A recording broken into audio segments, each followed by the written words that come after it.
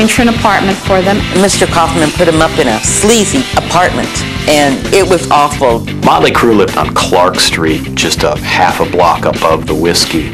Tommy called me up, oh, you gotta see, we got our first apartment, you know. So I said, well, all right, what number is it? He goes, don't worry, you'll find it. The door was like coming off the hinges. There was a mountain of beer cans outside. There was one plant in the corner, it was dead. It was pretty destroyed. The apartment was done.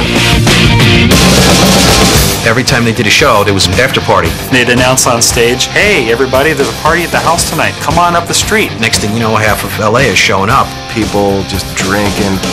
There's girls everywhere, wall-to-wall girls.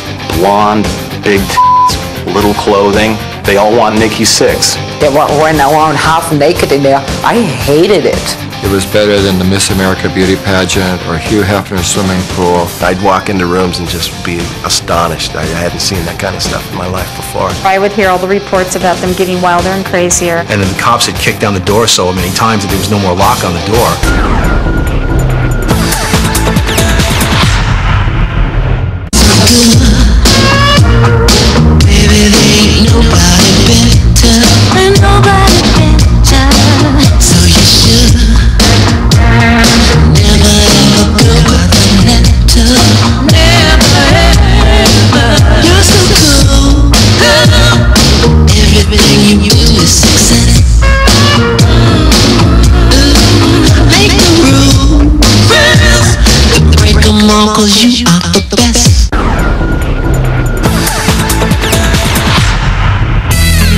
The only way that Alan and I had to control what the guys did at all was through money. Basically, the group was put on an allowance. If you want money, you have to conduct yourself in a certain way. He gave them $20 each a week to live on. They already needed $2 a week for hairspray. They had no food. They were eating junk. They were basically just living off of whoever will help them out at the time. The money they did have, they would drink it, you know. They would party with it. I brought a McDonald's. When I walked in, I had French fries, and they would split them up. They would count them. One for you, one for you, one for you. And I'm going, this is really sad. Do you guys want some bologna or something? They did everything together, except Mick. Mick was older. He'd been doing this for a long time. The guys used to rag on him for being the old man, but he had been there, done that so many times in the LA club scene, he wanted to get out of it. He never had that teenage angst thing. It was always Tommy and Nikki and Vince, the terrible threesome. They hung out at the Rainbow until 2 o'clock every night. One time they were doing lines of coke on the table, and there were girls underneath the table, and I'm not going to venture to what they were doing exactly. They released the Too Fast for Love record on Leather Records, which was their own record company. We self-produced the first album under Kaufman and Kaufman Productions. What they had recorded at the time was really raw. It was just straightforward rock and roll.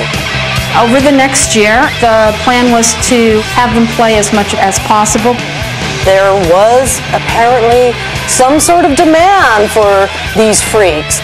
They were a complete joke to Hollywood. But you had another population from the suburbs, and they are the ones that actually supported Motley Crue. They sold out a weekend at the Whiskey, and there was a line going up the street. We were upstairs in the dressing room. Tommy looks out the window and he's like, oh my God, you gotta come see this. There was a line of people. I mean, out the parking lot and down the Sunset Strip. I'm driving down Sunset Boulevard, and all of a sudden I see kids lined up down the block to get into a show, and I look up on the marquee and it's Motley Crue sold out. I'm like, I gotta see what this is about. For an hour and 20 minutes, the crowd just went berserk. And I decided from that moment, if everybody in this room would go this crazy for this band, this group is huge. I went to the next show and I met them and offered them a deal. The new management team at Elektra had their own way of doing things and their own vision for the group. Alan Kaufman was definitely not a record company guy and didn't have a clue on how the record industry worked. They should have been playing in bigger places. They weren't getting the big bucks that they were hoping to get. Motley Crue felt that Alan couldn't take them to the next level. Motley Crue dropped us. We spent a great deal of money on them and ended up with nothing. Kaufman and Kaufman were entry-level managers. They did the best they could, but Nikki had bigger ideas.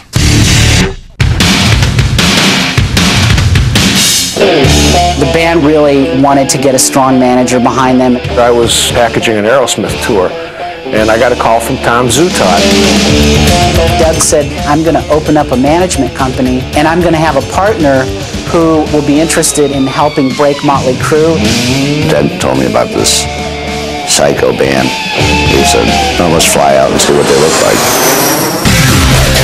We saw Motley Crue perform at the Santa Monica Civic Center on New Year's Eve of 1982, and I thought it was a phenomenal show. They were getting heavily into the pyrotechnic. These guys lit themselves on fire and all the craziest stuff you could possibly do. It was a three-ring circus. It was pretty insane. I looked at this and I said, this just needs to be taken from town to town, across the country, around the world. This'll work. The next day we had a meeting with the band and signed them. When Doug and I took Motley Crue, it wasn't really a band, it was more like a gang. They were just these four guys that were completely whacked. We felt we had to have a plan that would have almost immediate results. The alcohol and substance abuse was such that we couldn't take 5 years to turn this into something, or this organism would destroy itself.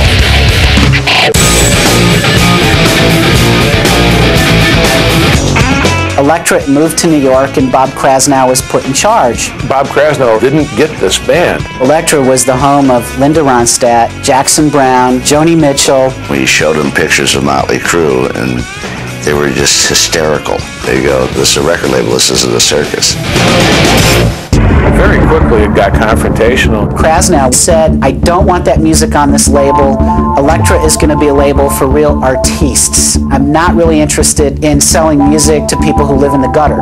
They didn't know much about this metal world. We thought, well, we have to make a plan to keep this band on the label and turn Krasnow around. The first plan of attack was to start building them in a touring base because they weren't going to get radio. There wasn't a radio programmer that wanted to play Motley Crue. This guy from Apple Computers decides that he wants to throw the California Woodstock called the US Festival. It was a 3-day festival out in the middle of nowhere. We had to pull strings and favors and everything else to get on it. And they had a great lineup: Quiet Riot, Triumph, Judas Priest, Scorpions, Ozzy, and the headliners were Van Halen. I don't think I've ever seen that many people in my life. You heard numbers of any place from 250 to 300,000. Quiet Riot started the show off, and Motley came on second. They were all just flipping out, just scared to death.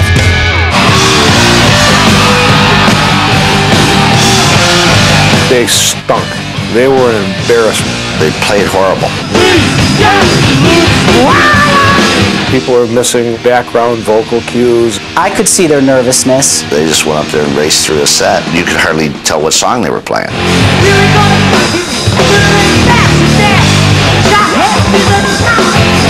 Westwood One was there with their mobile truck recording. Tommy was so embarrassed that he was actually sobbing. He said, you've got to find a way to stop Westwood One from airing this.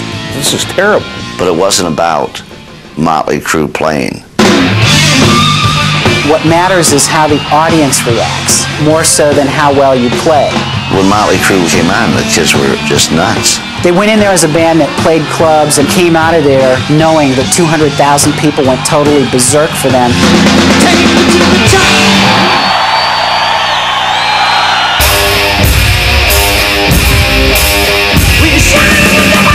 They came off the US Festival and they started to make Shout at the Devil with Tom Werman. My job was get this band on the radio.